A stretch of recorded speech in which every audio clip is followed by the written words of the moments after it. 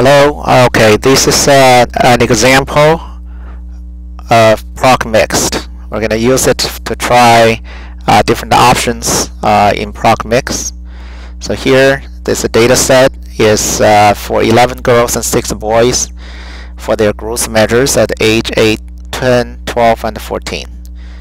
First, we're going to use the data step to read in the data set. So we're going to read in person, gender, and then Y1, Y2, Y3, Y4, the repeated measures. So this is the so-called the FAT format with one person's data for one row, right?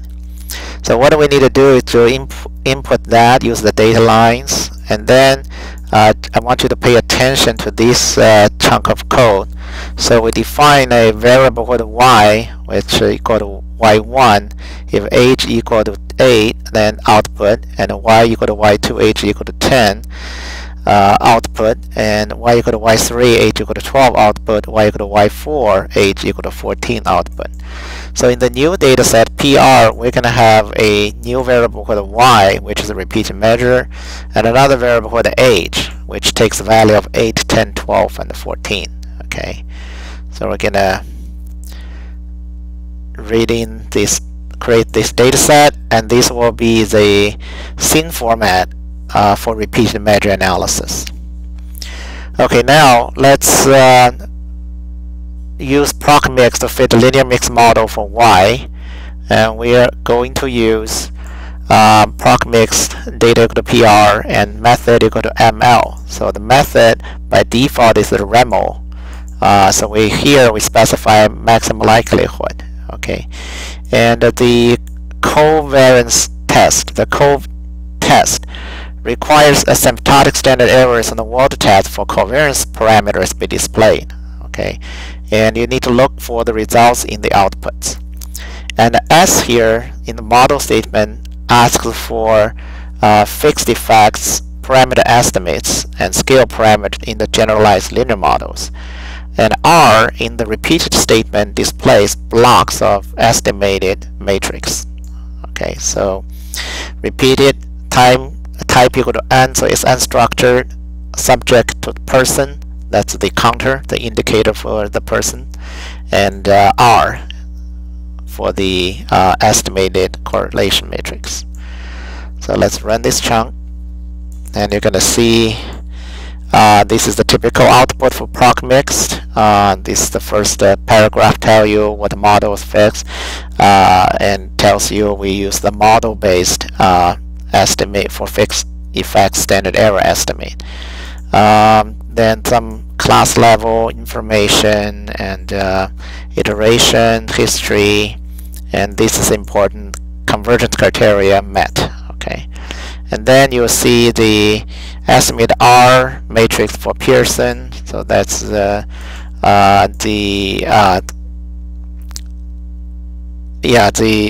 person 1, that's really the correlation, the covariance matrix for the repeated measures.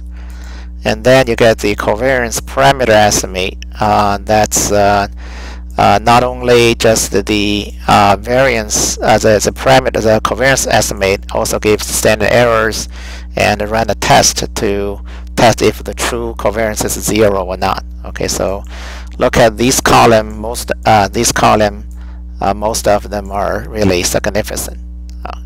And you get the fit statistics. So these are the AICs, the -2 log likelihood, and other information criteria.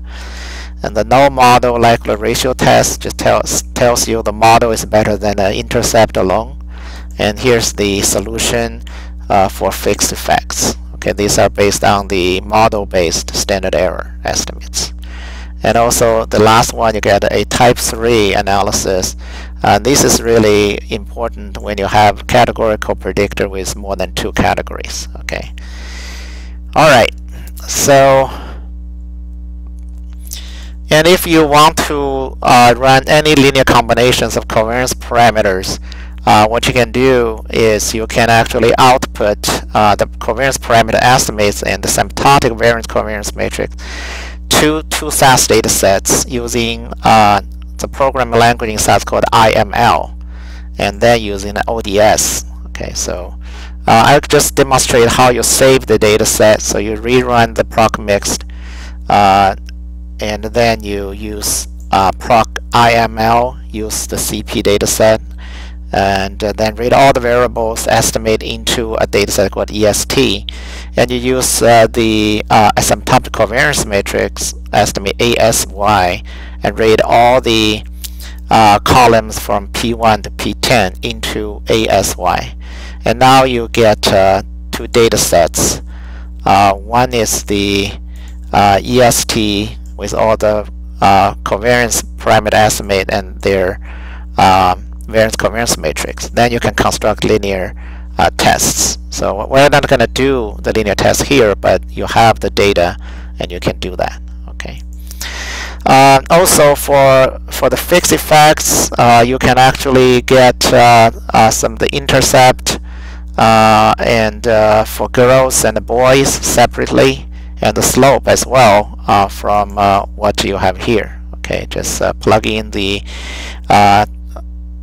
dummy variable values and then calculate. So on average, the intercept boys are 15.843 and girls 17.0654.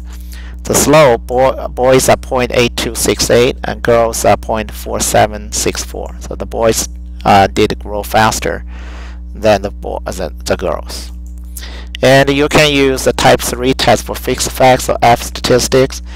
You can do a manual likelihood ratio test. Okay, but if you want to do likelihood ratio test, then it's important for you to specify method equal to ML. Okay. All right. So now we said proc mix has two statements for covariance structure. One is the repeated statement we used here, repeated, and then there is a random statement. So we can put in random effects. So here we refit the model and we use random, the intercept, and age, random slope for age, and we don't assume any correlation structure, and we ask for Pearson correlation structure, and then let's run this. So this is when you run the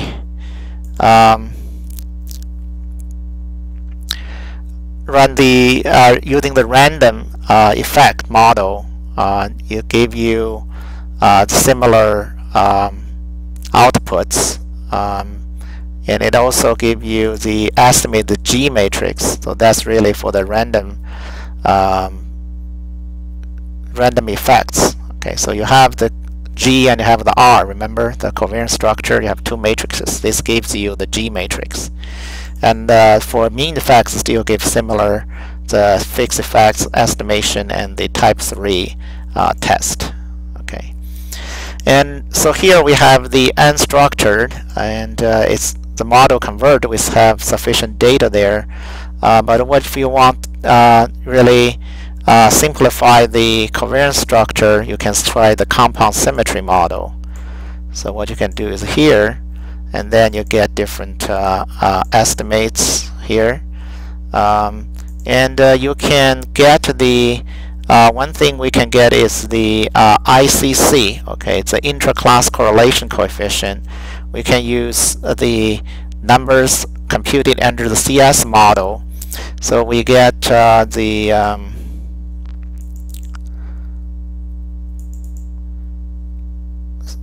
it is the 3.0306.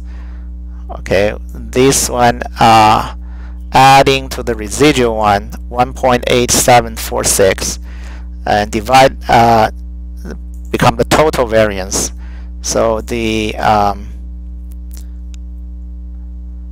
ICC is actually around 0.6178. Okay, but if you want to directly compute ICC, you can add the RCORR option, repeated statement. Okay, so here we can do that by rerun another mixed effects model by using the R core option. So here you have the estimated R matrix.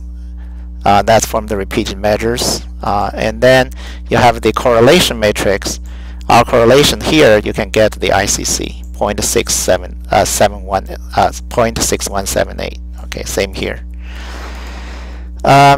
Then interestingly, you can model the similar, you can get the exactly same result using a random statement as compared to the repeated statement here, right? So you can just put the person into the as a random effect. Okay. So here you run, and you can see you get an identical parameter estimate here, and type 3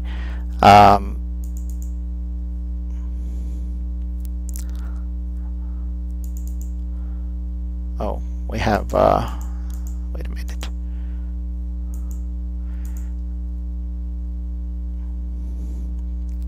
Are we yeah, we have the age and age by gender interaction, and then we have exactly the same numbers here. Okay, and you'll think about that, why that's the case. And also the last point is we can, if you ask, there may be heterogeneity by the groups, by boys and girls. Okay, so you can fit two separate models by using a group option under the repeated measures. So here's the chunk. You just add group equal to gender in the repeated statement. And now what it look like is it's going to tells you this one. Okay, and so the dimensions, iteration history, solutions for fixed effects, and then the type 3 estimate. Okay. And you can actually look for the fit statistics. The AIC become 424.8, and which is lower than the previous homogeneous group model.